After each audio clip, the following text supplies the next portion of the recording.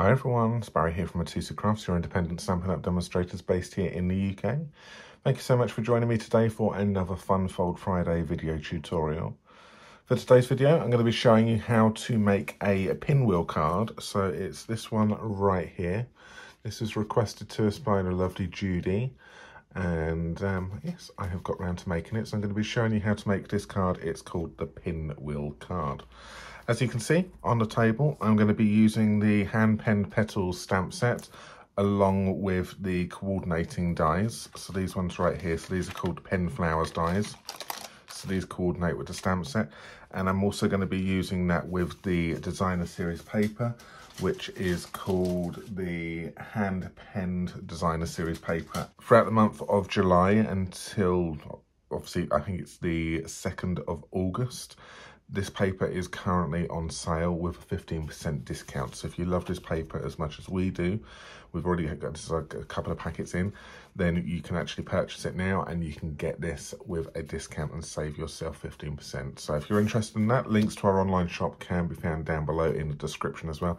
Please remember to use the current host code if you do shop with us, and that allows us to send you a little thank you gift and thank you card next month. Let's crack on. Please remember to hit the subscribe button and give us a thumbs up if you are enjoying what you see. Also remember to hit the all notifications tab to make sure you are notified of all future videos and lives that we do. We do 2 lives a week on a Wednesday and a Sunday, and I come to you on a Friday with this Fun Fold Friday video tutorial. So anyway, let's crack on. Sit back, have fun, relax, and let's show you how to make a pinwheel card. Enjoy. So the things you're going to need for this is you're going to need some of your cardstock. So I've got here soft succulent cardstock. So I'm going to give it to you in inches first, and then I'll give it to you in centimetres. I'll actually pop the centimetres down here. So if you can, maybe want to just zoom in and you can hopefully read that. I will pop them down below in the description as well. I'm going to give you the inches, which are right here. Okay, so you're going to need one piece here measuring 5 7/8 by 4 1/8, which is 14.9 by 10.5. And this is going to need to be scored at 3/4, 1 1/2, 2 1/4, and 3. But I'll go through that one with you in a second, the scoring. You would also need 3 pieces here measuring 2 7/8 by 4 1/8, which is 7.3 by 10.5 centimetres. And you will need 3 of those. You will need some designer series paper. So you will need this one here, which is going to be, these are 2 3/4 inches. So it's this one here, 2 3/4 inches by 4 inches. And you will need 3 of these ones right here. And you will need some other ones right here. And you will need these by 2 inches by 4 inches. And you will need 4 of these ones, okay? So that there is 7 by 10.1 and 5.1 by 10.1, okay? And you would then need a piece of basic white here, measuring 2 3/4 by 4, or 7 and 10.1, okay? That's what you're gonna need, so that's all you need. So have a little look. So there's the inches, and there is the centimetres. So let's move on to this piece right here first. What you're going to need to do is you're just going to need to do some scoring. So grab your trimmer or your scoreboard, and you want to score this along the long edge here at 3/4, 1 1/2, 2 3/4, and 3. Or in centimetres, which is 1.9, 3.8, 5.7, and 7.6. So do it at 3/4 there, and then I just turn it around, and then I'll do that at 1 1/2,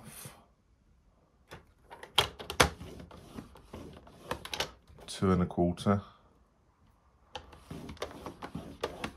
and 3.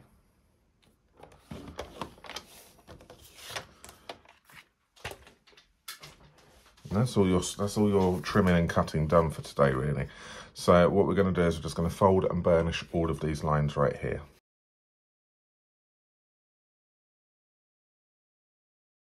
And then we just need to make, we will need to make this into a cylinder. So we're just going to pop some glue along this edge right here. and then stick it to the bigger piece.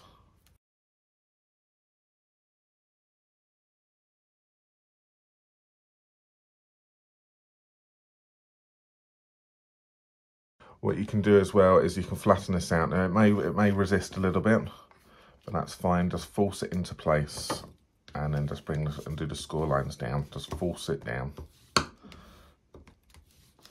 and then do it the other way around, and then do that. Okay, so then when it stands up, you've got your cube like so.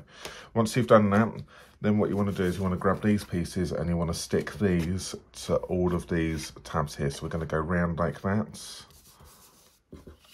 and then stick it to that, and then stick it to that one right there. Okay, so just some glue on there, there and there, and then stick all of these pieces to it.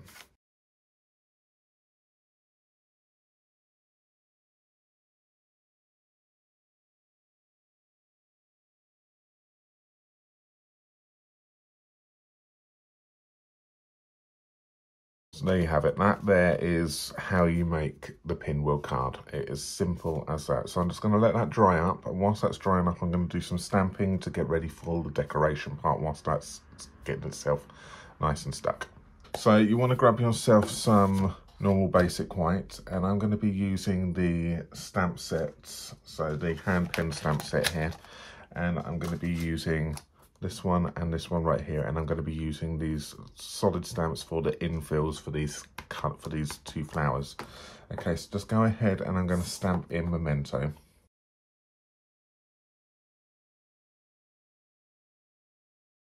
And then I would just grab my infills. So this one is the larger one. I will need this one here for that flower, and I will need the two little ones and the smaller flower for that one up the top there.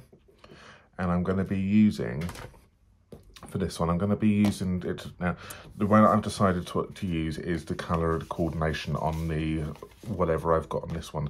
So I'm pairing with my papers, I'm pairing this one here with that one.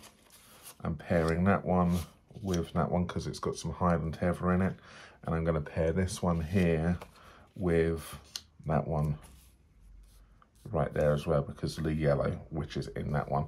And then I'm going to leave this one on its own, paired with the basic whites where you can write your sentiment. Okay, so I'm going to be using, so this one here is because this one has got lots of the pale papaya in it and the Blushing Bride and the Daffodil Delight. That's the colours I'm going to be using for this one.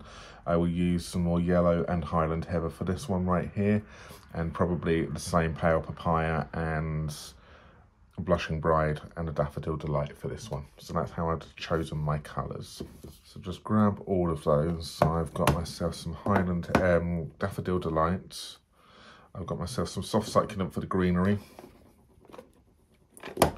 pale papaya and Blushing Bride, and there's the Highland Heather for the next one.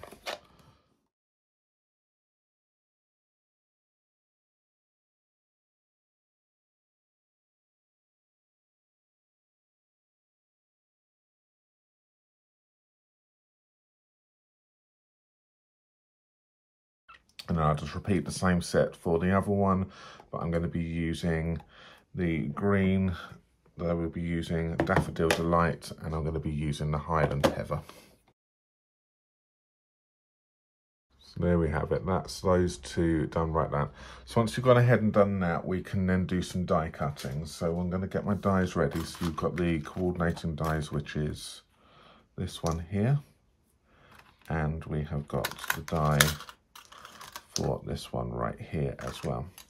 Now, whilst I'm going to be doing some die cutting, I'm also going to die cut my sentiment out. Now, the sentiment I'm going to be using for this one is a die from another set, because I wanted to make this into a happy birthday. So as much as obviously the sentiments on this are lovely, and what you can do is you can then just stamp these onto a label and then die cut it out and put it onto a label, which is great. I wanted to actually use, this is from the Hey Birthday Chick stamp set, I actually wanted to use the Happy Birthday from this one right here. So not one which would normally pair with this, but I just love my Happy Birthday on this. and it's a great way of die cutting it. And I'm going to be using that with some of the foam adhesive sheets. So if you've not seen these being used, this is a perfect opportunity for you. All right, so you're going to need to do that, and we're going to need to get some dark cardstock. So I'm going to need to just grab myself some black cardstock. And to prepare this, what we're going to need to do is we're going to need to just take some of these adhesives, these foam adhesive sheets, and work out the bit which we actually want. So that bit there is big enough for the sentiment. So I can then just snip this foam sheet off like that. Okay, then what I want you to do is just take the backing off of one of these and then just stick your, luckily that's fallen where it is, just stick your cardstock to it. Okay, it's double-sided, so this side is still sticky once we remove the backing. And then all you do is you then just snip that down like that. And all you want to do is then run this through your die cutter machine. Now you will need something which has got a bit of force, so as well, as much as these ones here will fit through the mini machine, this one was going to need a larger machine which has got a lot more pressure to it. So just be aware, it doesn't really work too well with the mini, but so grab your larger machine for this one and then run that through. So I'll die cut those first, and then I'll show you what this will. I'll go for a little bit slower for this one here.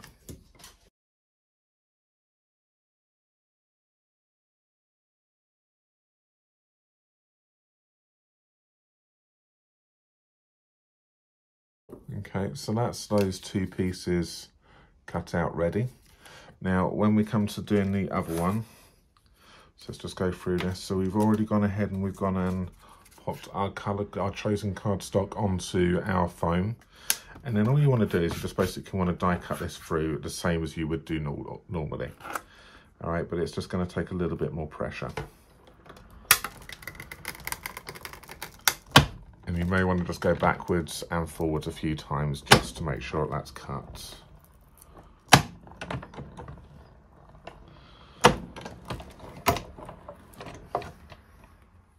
And you can see there it's cut. You can see it's got the, I say pencil lines. If it looks like a pencil line, then it's cut through. If in doubt, just run it through. I went through that way, just run it through the other way and maybe just pop it into a different part of the machine just to get a bit of different pressure.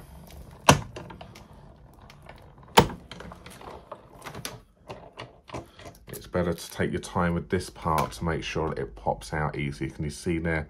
That's even, that's ready to pop out now. Okay, with this one here, just take your pick tool and just take off your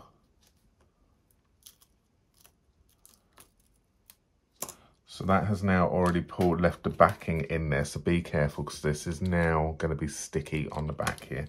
So just be aware of that. And I'll just take that part out right there. And then we can then take this out like so. So I'm just going to pop this to one side and come back to this, but this is now sticky on the back here. Just punch these bits out right here. It's a bit fiddly, but it is worth it in the end. All right, and that's what that will be, okay? And that's now got a sticky backside to it, and it's on a foam adhesive, okay? So that is ready to go. So I'm just gonna pop that to one side, carefully, ready for when I want to then stick it to my card. So let's decorate this one right here now. So you want to now decide what you want to be the front and the back. So work out what way folds down best, but it folds through flat. All right, so all you want to do is just grab your pieces, and I want one piece is going to get stuck on here, and then the other piece is going to get stuck on like that.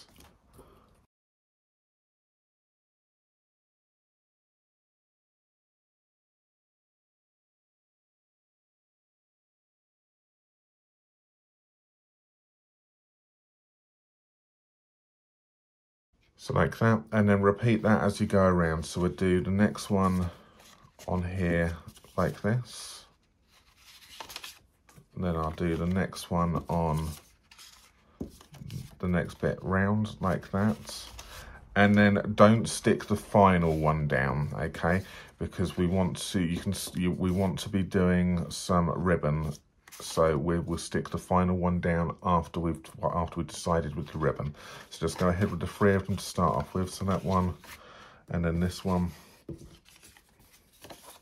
and then the final one.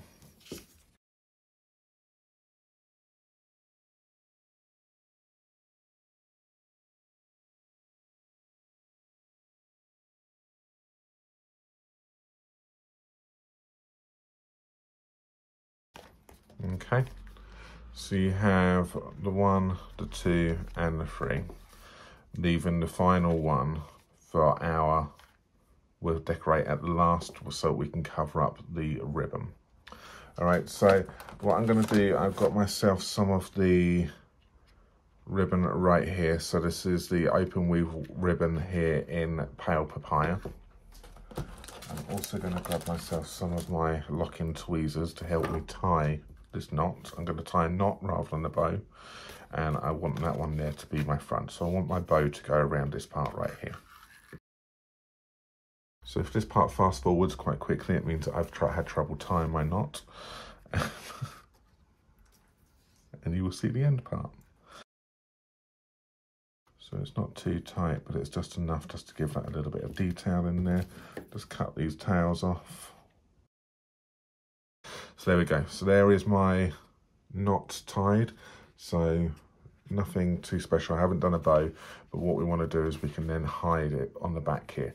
So we can go ahead and stick our design series paper this side here, and then we would then stick our sentiment piece here.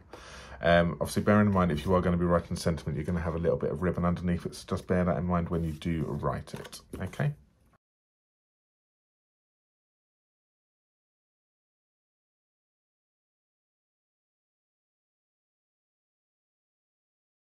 And there we have it. So that folds flat on the always, like so, okay?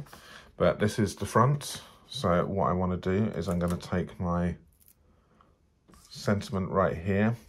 So I'm going to either make a decision on whether or not I best pop this on as it is like that, or whether or not I pop it on. I think it gets lost when it's in like this, but I suppose let me just try it. Because I want that to go on like that, and then I can then have my happy birthday going over the top. So yeah, I'm actually going to do that. So let's stick this down first.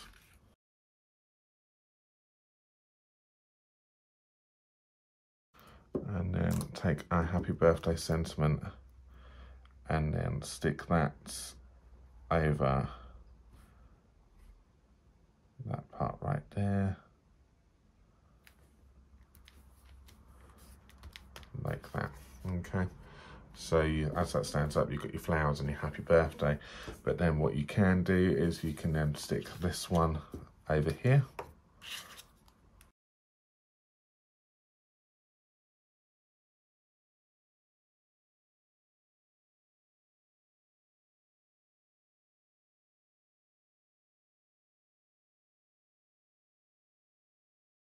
And when I initially did it, on my initial one, I did it the other way around and did the neutral colours on this side and the patterned one here. And I felt that what happened is that these got too lost with this. So which is why on this one, which I'm making for you now, I've decided to reverse the papers round. But you can also do it that way as well if you want to, and then have the neutral colours here and then the patterns, and then you don't have to decorate if you don't want to. You can just maybe put some decoration on this one. Okay, so there's some ideas there for you. But I think these flowers popped more when they were on the neutral background.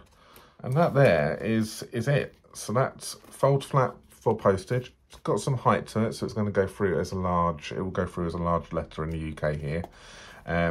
But it stands up and will stand on anyone's counter like that. And I think that's actually really, really quite, it's very easy, but it's very, very effective. I think that's going to be stand out, and that's going to look different on anyone's mantelpiece, sideboard, coffee table, anything. And then you've got your room for your sentiment at the back. So I hope you've liked that. Please leave us a comment down below. Give us a thumbs up. Remember to hit and subscribe to our channel if you have liked what you've seen. But yes, if you'd like to purchase anything you've seen us use, though, remember you can do so. Links to our online shop can be found down below in the description. Okay. As I said at the beginning, use the current host code, which can be found on our website, mitosucrafts.com. It'll be over on the right hand side, and enter that, and it will allow us to send you a little freebie, and you would also get some free tutorials if your order qualifies. The details on that can be found over on our website. And remember, there is currently at the moment 15% off this designer series paper as well until the end of July. So grab yourself a bargain. Okay, well, thank you very much for watching, and we will be back with you again on Sunday for a live, but we will be back with you next Friday for another FUNFOLD Friday video tutorial. Thank you all for watching. Take care. Have a great weekend. See you soon. Bye-bye. Bye.